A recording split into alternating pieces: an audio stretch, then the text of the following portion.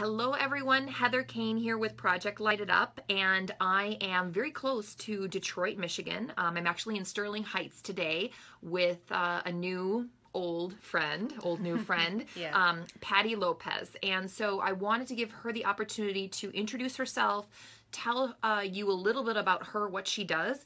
But she honestly, quick promo, she's a powerhouse, right? She's one of the few women here in the Detroit-based area that is, a women's owned defense manufacturer, contractor, obviously with the U.S. government. And so with that, I want to introduce Patty. Patty?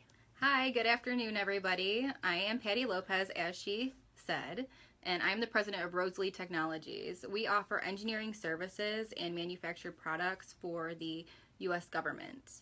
We've been in business about 3 years, and it's been a lot of fun. Yeah. So we just finished our interview, and what we talked a lot about is, the importance of, in any industry, when you're breaking in, you're starting your own new business, really knowing people, right? And seeking out advice and being a good listener and letting people know that, you're willing to do what others will not, and you're willing to travel that road less traveled.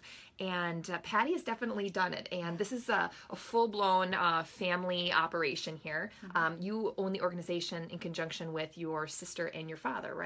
That's correct. Yeah. So it's such an interesting opportunity to hear from someone who's actively in it every single day with their loved ones. They're making a very strong go of it, and they're in, basically they're a minority effectively in a particular field, which obviously can be an asset too as far as perspective. So with that, definitely take a look at the URL here. Thank you very much, Gabriel.